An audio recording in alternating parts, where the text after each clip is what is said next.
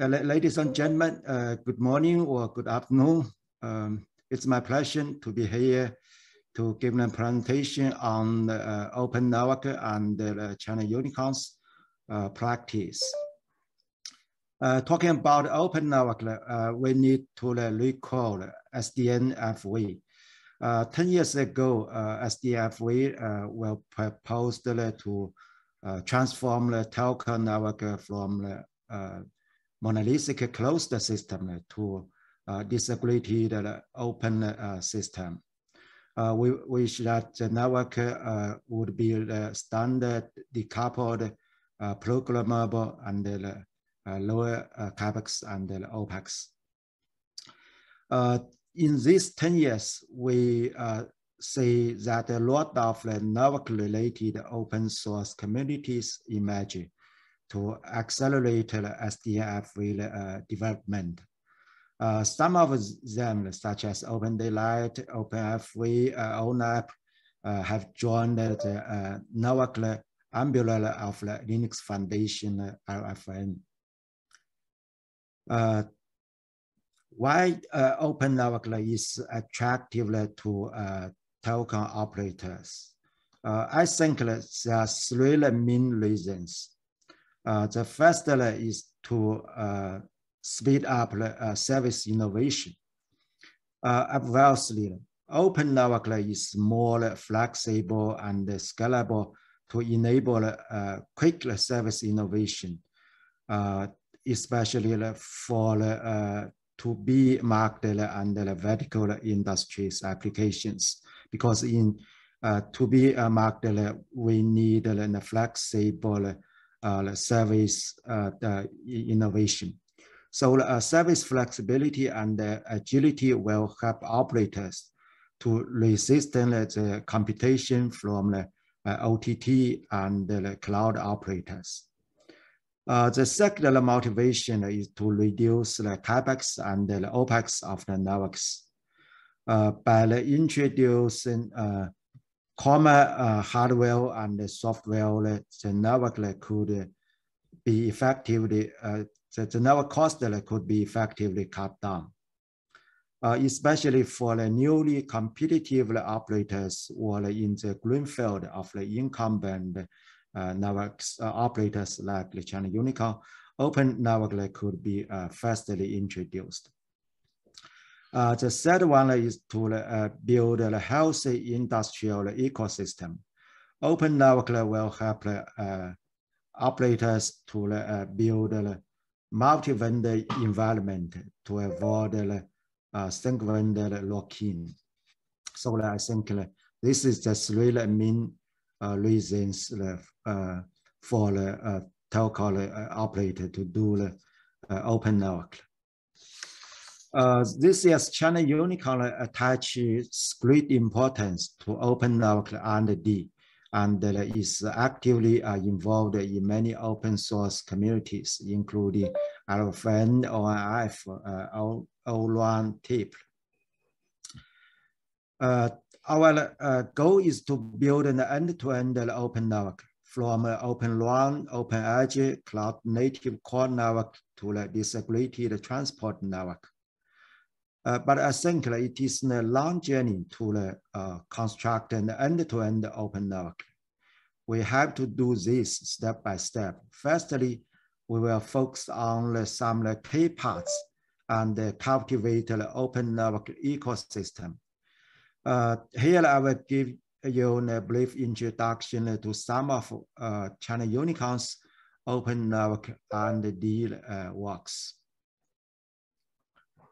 The first is Open RAN. Radio access network accounts for the vast majority of the network investment. Usually about 16 to 17%. So the Open RAN is very attractive for telecom operators.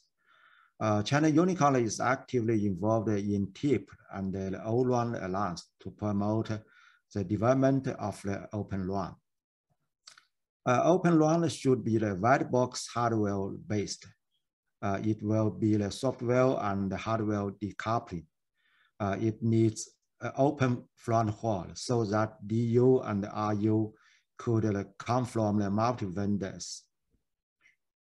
Radio Intelligent Controller, RIC, is a key software for the intelligent control and managment. China Unicom has already developed the cloud-native 5G base station, which integrates base station controller and the edge computing, as well as the edge application platform into the one box. This 5G station could be used in private industrial network. Another important area is the open 5G core network M4 interface and the white box UPF.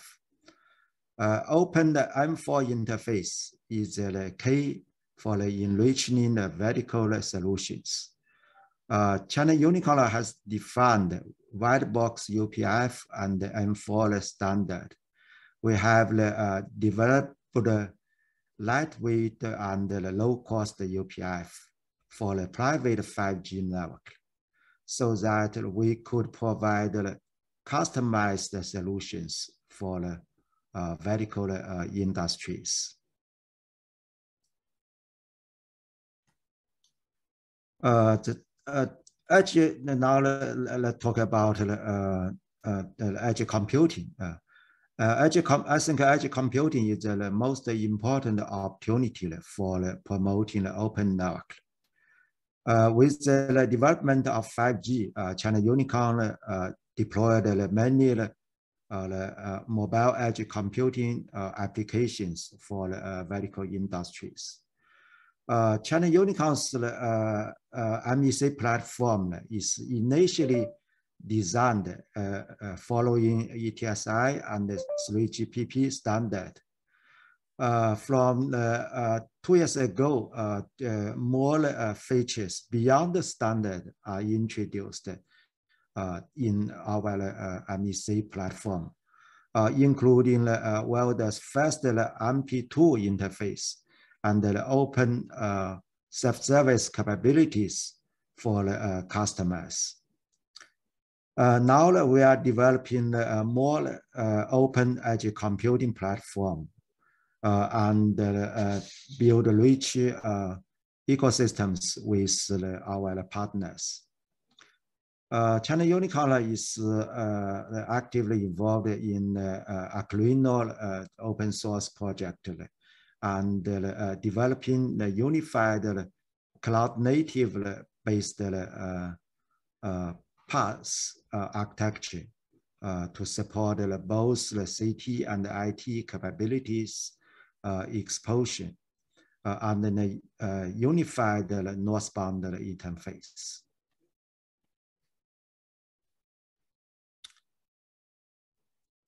Now let's talk about the optical transport network. Optic transport system is usually tightly closed. In recent years, open optic network has attracted great attention for data center interconnections,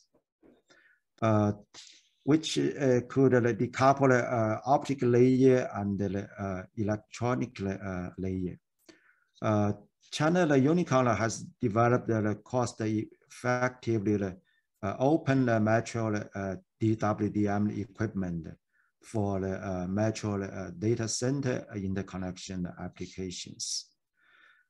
We have developed a unified management controller and orchestrate based on the standard southbound interface and the northbound interface to support the multi-vendor equipment interoperation.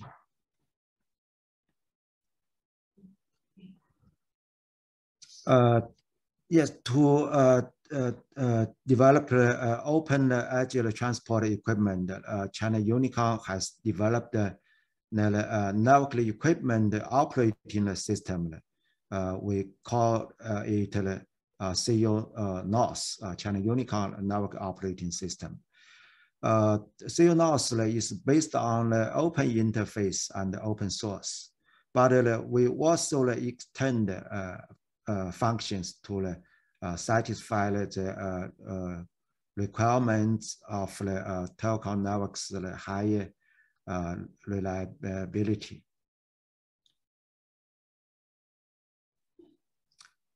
Based on the CU-NOS and the other open source software, including Sonica, we developed a series of customized white box switches and the agile transport network for the data center and the agile applications.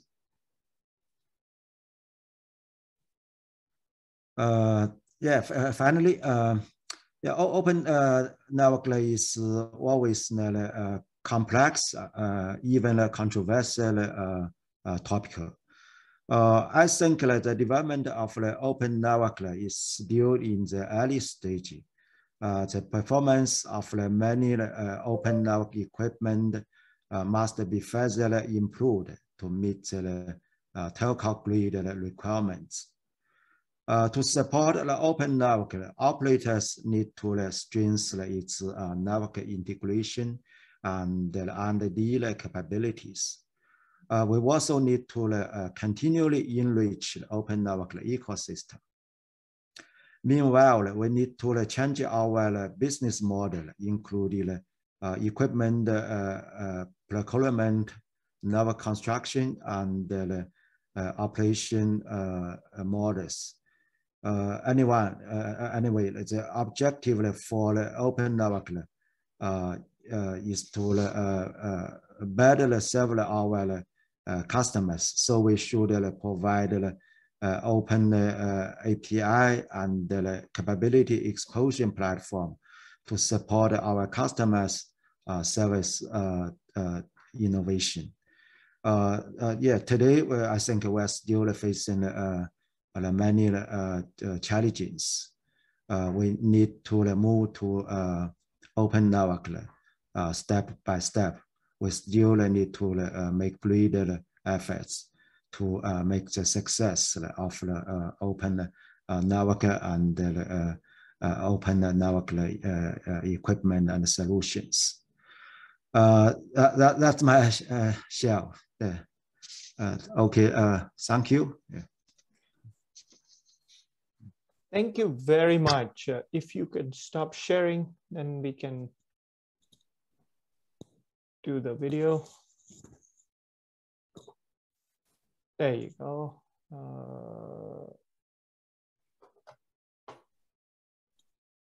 Okay.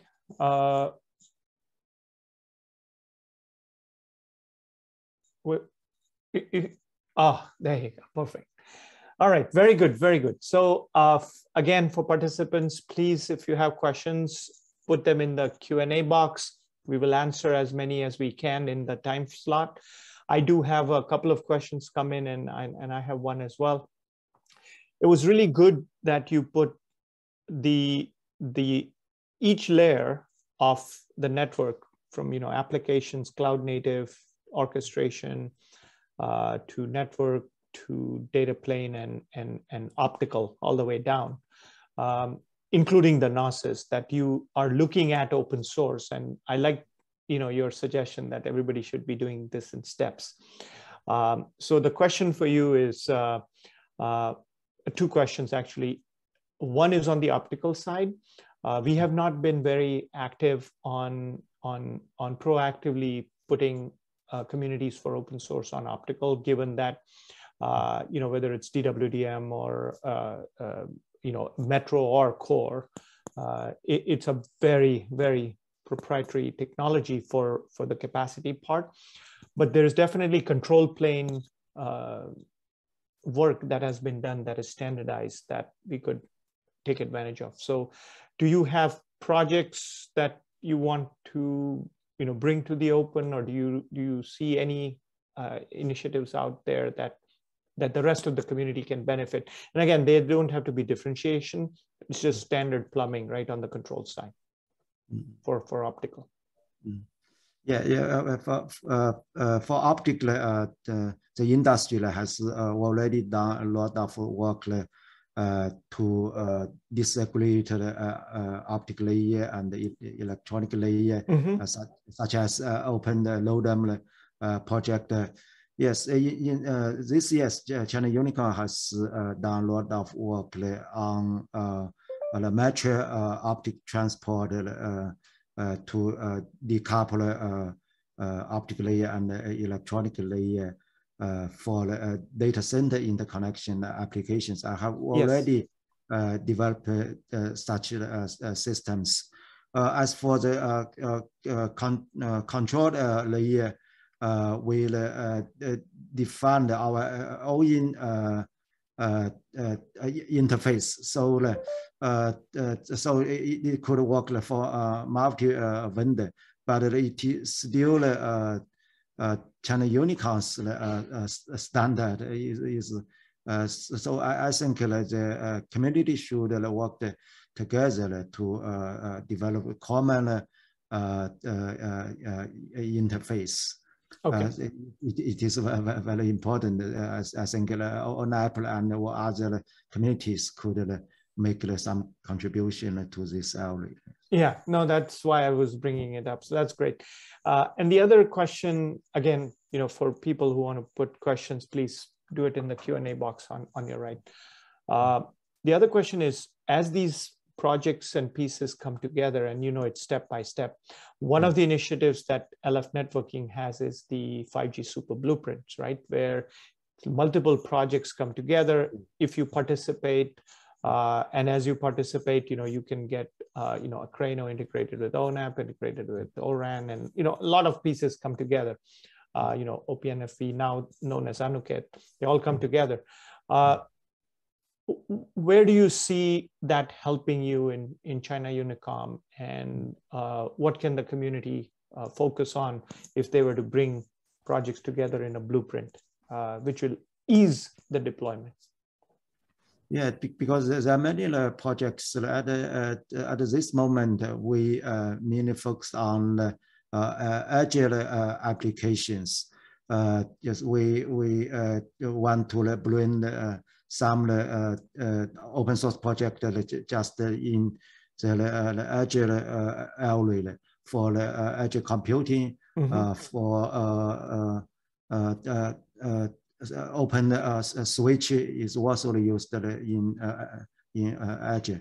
So at this moment, agile and metro is your focus. Okay, got it. Excellent, very good. Well, great. Thank you very much for this insightful talk. I think it aligns very well with what the community is doing. And we really appreciate you taking the time and speaking to this audience. Thank you very much. Yeah, thank you. Yeah, thank you. Bye. Bye.